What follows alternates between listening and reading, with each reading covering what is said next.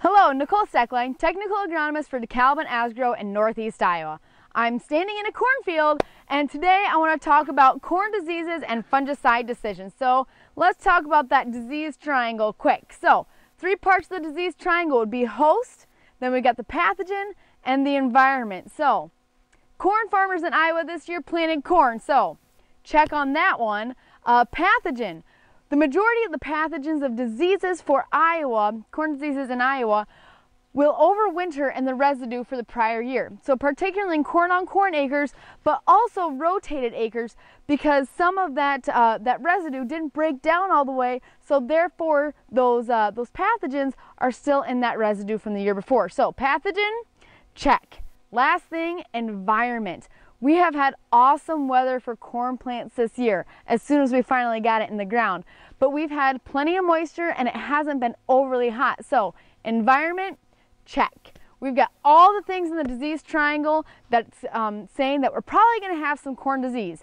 And boy, do we ever. So I'm going to warn you, some of these images may be graphic. So this is one corn leaf. That's 3 below the ear leaf. This is the one above it. Lots of lesions. Here's the next one up. Lots of lesions. And here we've got the ear leaf itself, and then above that there's more. So my point is, this is not the only plant like this in this cornfield. My point is that there is plenty of disease pressure out there. So what we're looking at right here on this leaf is gray leaf spot. We've got those very typical rectangular lesions, and we are seeing them all throughout the canopy.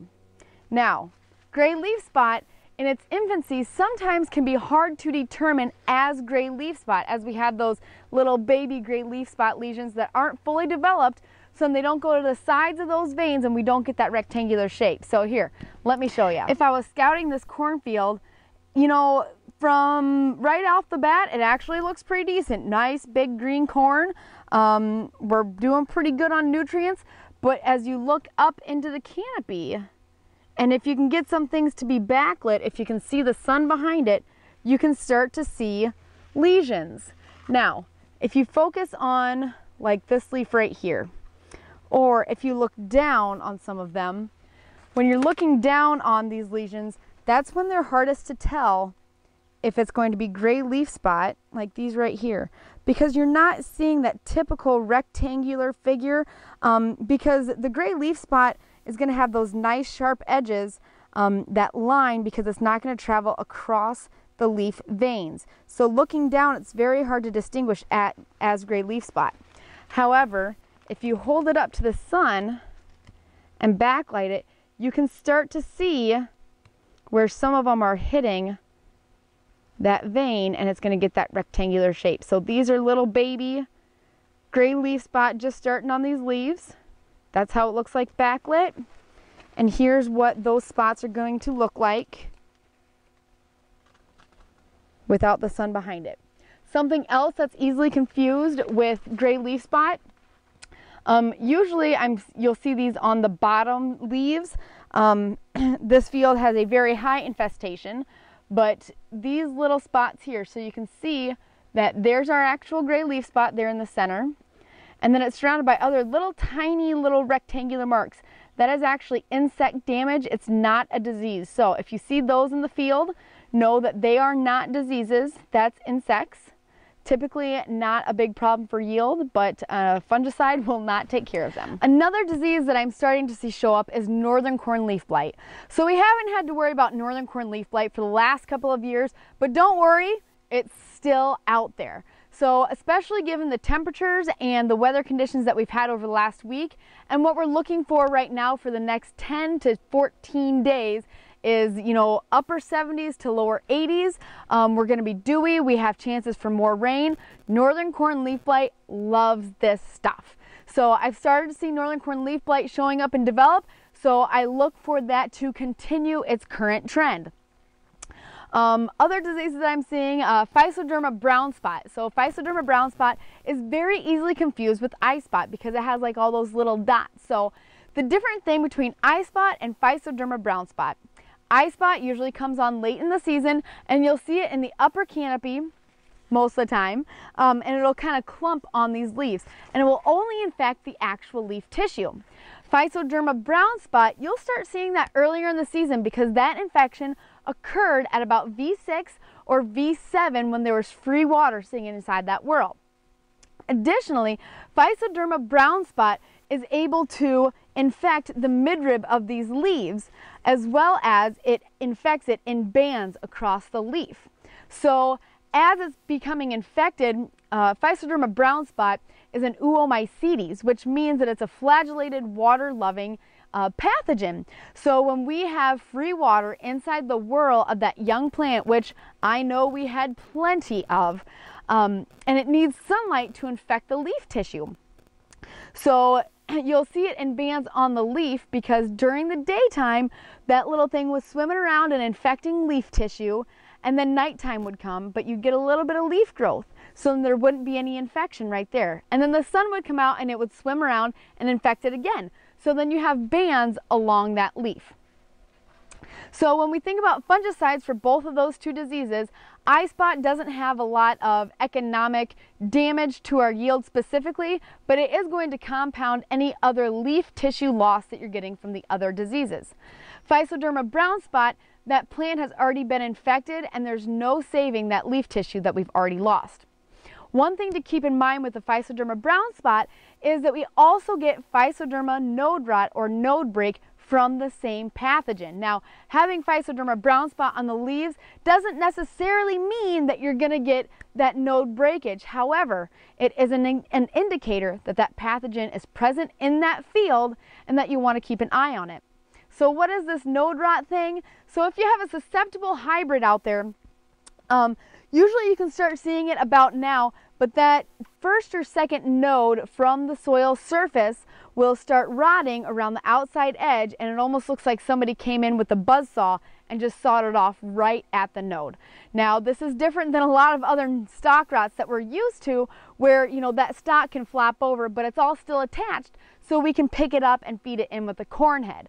However, with the Physoderma node snap, it's much easier to recover that plant and recover that ear for harvest. So if you have a susceptible hybrid and you start seeing the Physoderma brown spot on the leaves, just be on the lookout for the node snap.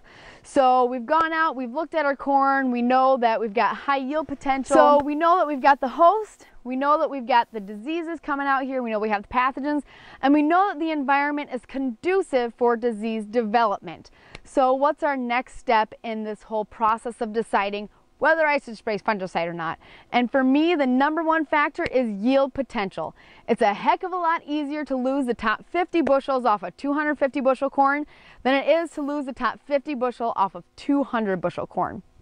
So we need to protect that because fungicide isn't adding bushels, it's just protecting loss caused by diseases. So first and foremost, I want to check yield potential. Does my corn still look good? Was I able to get a good stand establishment earlier on in the season?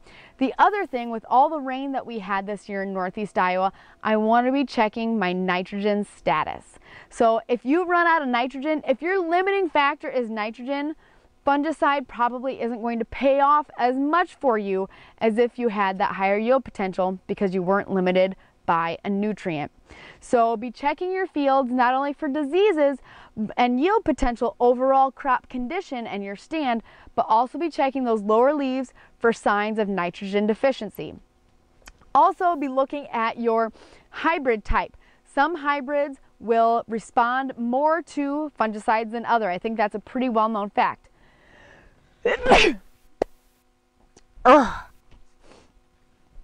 And then also take into consideration the other benefits of fungicide, such as stalk strength and harvestability later on in the season. Let's wrap up quick and talk about timing. So, late season fungicide applications, time between VT and R3. So, why do we start at VT? Well, obviously, that's when we're going to get more yield off of it.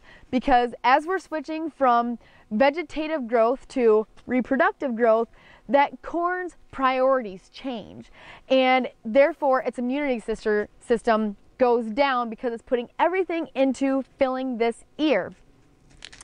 The other thing is that when we make any sort of application to a corn crop, whether it be herbicides or fungicides, making it between V8 and full tassel may have unintended consequences if it's made with a surfactant. So we all know that ear development, we're determining the number of rows around at V6, and then after that it's all about the length. So this is the female part of the plant. So at V8 we don't have kernels, we have ovules. So between V8 and tassel, this plant is developing those ovules so they are then receptive to the pollen. If we give stress, particularly that stress caused by surfactant followed by heat and drought stress, it can interrupt the development of these ovules. So if we were to make an application with a surfactant and we've only got this much of that ear, this much of those ovules are developed, this is all the more kernels that will be pollinated when we get the tassels shooting out. So if we make a fungicide application before full tassel, we want to pull that surfactant out to mitigate our risk for arrested ear development. After we're at full tassel, when all the branches come down off of that tassel, we're good to have the surfactant back in there. How about how late can I spray?